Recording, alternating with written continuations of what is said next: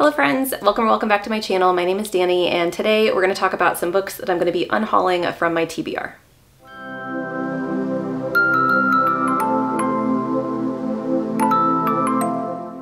This unhaul will feature both books that I plan on unhauling from my physical collection and also on my Goodreads want to read list. And that's really the reason I wanted to create this video. As I was updating my Goodreads this week, I realized that my want to read TBR on Goodreads was up to 279 books. And while I understand that that TBR does not take up space, it does take up space mentally for me. And I think that, well, I know that there are books on that list that I put on many months ago that I really didn't even, I have not been thinking about recently. I don't gravitate towards them. And there are some books that I recently put on the list, but I think I put them on for the wrong reasons and I am just not interested anymore. So I wanted to share this like brief little unhaul with you. I will start with the books in my physical collection that I am going to be giving to a half-price bookstore around my area. The first of those is The Midnight Library by Matt Haig. And I read this years ago, and this is probably my first cover buy in my adult life. Because I tend not to, as you guys know, I tend not to buy books unless I've read them or I absolutely know that I'm going to love them. And I had never read anything by this author before, but I don't know, I just really loved this cover and I had heard excellent things about the book. However, after reading it, I do think that the author made some choices at the end of the book that I just don't agree with what I think the moral of the story is. And I'm never going to reread it. Every time I look at it, it kind of angers me that I spent full price on this book that I really don't like. If you've never heard of The Midnight Library, you do follow a character who has died, and they are kind of stuck in a limbo with a library, and within this library, each book that they pull out is a decision that they could have made differently in their life and what their life would have looked like for that decision. So it's a very interesting premise, but like I said, there are some mental health things in here that I don't like how they were handled, and the moral of the story at the end of the book, I just don't necessarily agree with. So I'm gonna be unhauling this one. Hopefully someone else will enjoy it more than I did. Next is The Final Strife. So this is actually a signed edition, and I think it's an exclusive edition. I found it at a half-price bookstore, so I did not pay full price for this. But it is a beautiful edition of this book.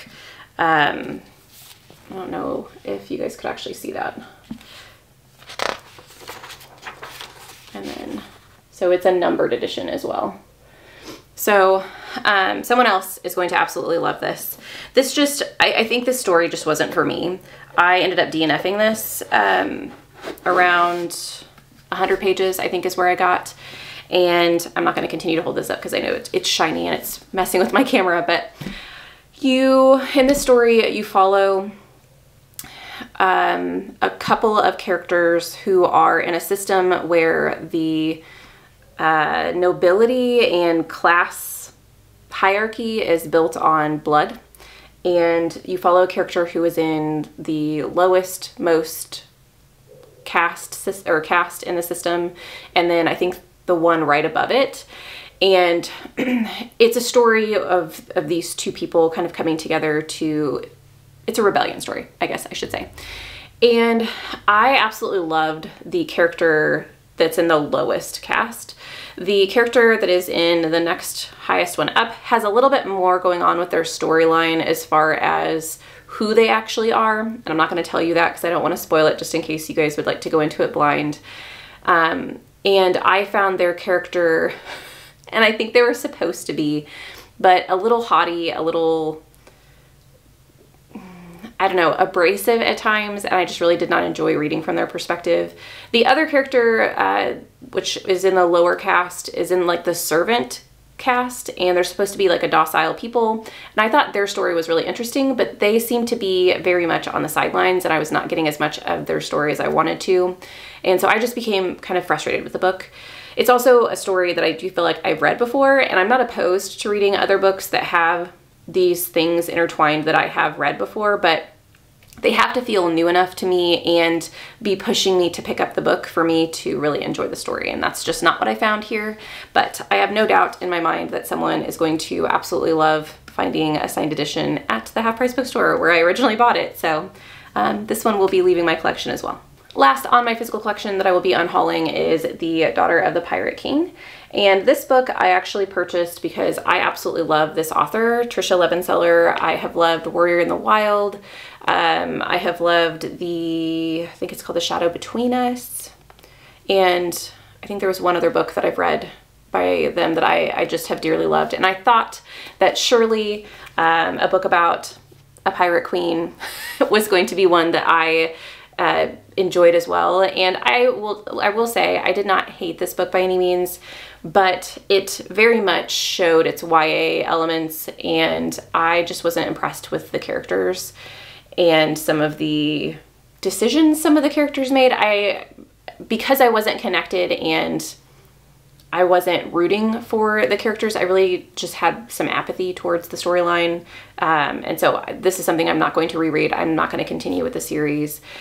If you haven't heard of The Daughter of the Pirate King, you do follow the daughter of a pirate, and she has embarked on a journey to get something from another crew, and she has essentially made herself vulnerable to a point where she became a prisoner of this other crew, and she is using this as an experience, or as a reason and an opportunity for her to spy and find this item that she's looking for on this cruise ship.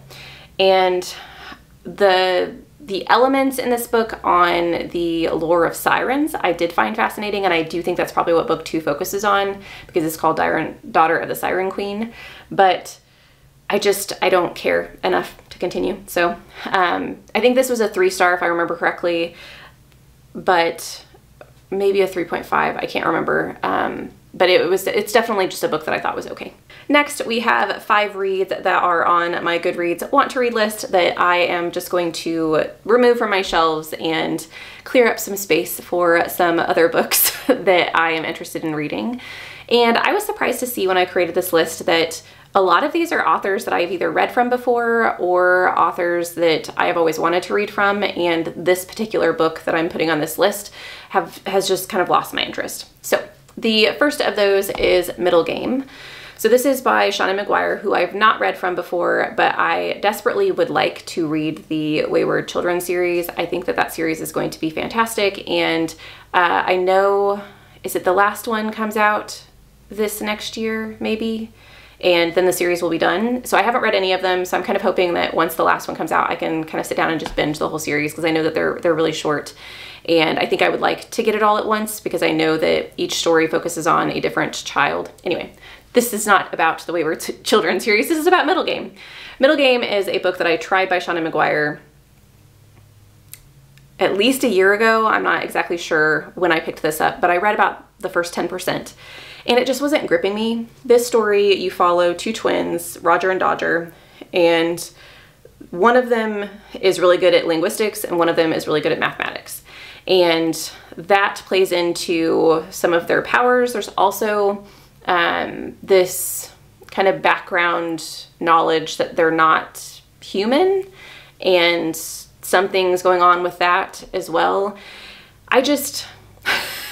I know that people absolutely love this game. So this actually will get rid of 2 books from my want to read list, because Seasonal Fears is also on there, and I know Seasonal Fears is the second book on this list. I don't know. I'm just not interested anymore. And because of the fact that I have read 10% and it didn't grip me, and I thought I would come back to it, I don't feel sad about letting this one go. The next book on this list is The Rage of Dragons. This is the only one on this list I think I have not read anything, or I have not heard of the author, nor have I read anything from them in the past. And I think for this book, I know that it involves a war. Obviously it involves dragons, and I know that I think genders in the book have different magical capabilities. So women have different magical capabilities than men. And that's kind of all I know. I originally put this on my TBR because everyone was ranting and raving over it when it first came out, and I don't think I've ever heard anything bad about it. I just don't know that I'm interested in war stories right now. And especially war stories involving dragons, I think I would prefer stories where maybe we look at dragons in kind of a different light. I'm thinking of like Memoirs of Lady Trent, where we're studying the dragons at hand.